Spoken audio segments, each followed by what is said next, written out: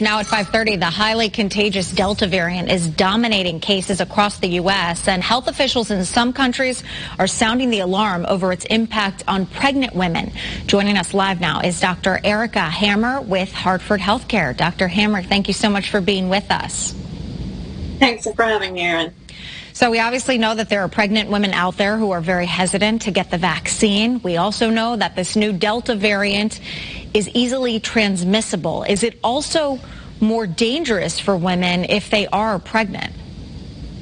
You know, we found that the pregnant women really are at increased risk associated with any type of COVID, but really we're increasingly getting more and more alarmed with regards to Delta variant because it's becoming more and more obvious that it's more contagious and it's more concerning and likely to have severe disease in younger people. So that includes pregnant women.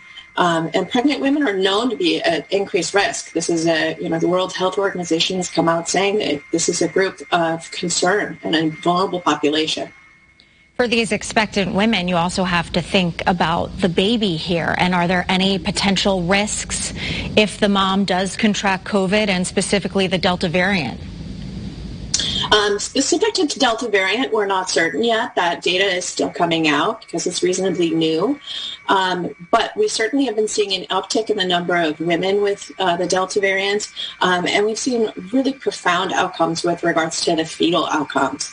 We've seen a lot of preterm birth associated with this, many stillbirths. We've seen pregnant women dying and babies, and it's really a heartbreaking, potentially preventable disorder. It absolutely is heartbreaking. I also want to talk about new moms out there. For women who are breastfeeding, they've just had their child, are there any concerns for them to get the vaccine? Yeah, well, I understand people's hesitancy to do something that they may perceive as concerning and new for their pregnancy and their breastfeeding.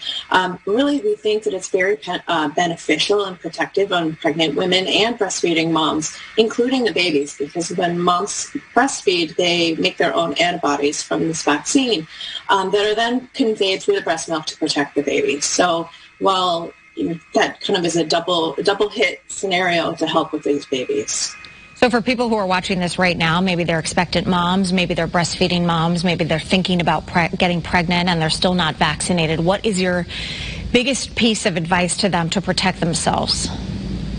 You know, I would strongly advise getting vaccinated. It's really the best armament we have at this point to protect people from severe disease. We've really shown that new study coming out of the United Kingdom showing that of the women that are admitted to the hospital with COVID recently has found about 98% have been unvaccinated. So that shows the women that have gotten vaccinated are preserved from some of this really significant morbidity. Those are some pretty astounding statistics. Dr. Erica Hammer with Hartford HealthCare. Thank you so much. A lot of good information there. We appreciate it. Thanks, Erin.